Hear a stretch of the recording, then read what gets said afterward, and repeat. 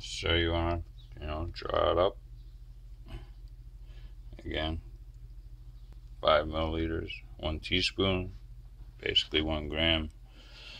And double O size bottom part of a cap filled up.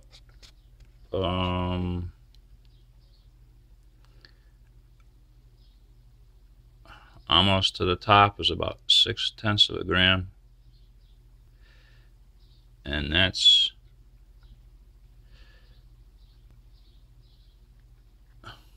about where I go.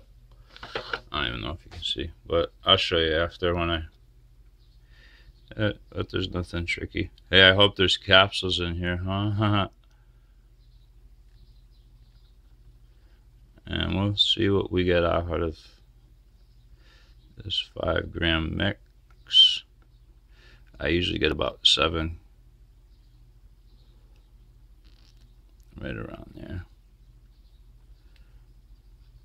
And sometimes I'm introducing new people, I'll make some lighter dose capsules with just cheese, hardly nothing in there, just so people get their feet wet and see what it's all about.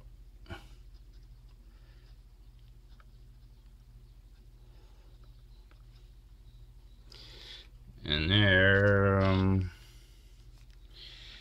shit, man, it's like a honeycomb.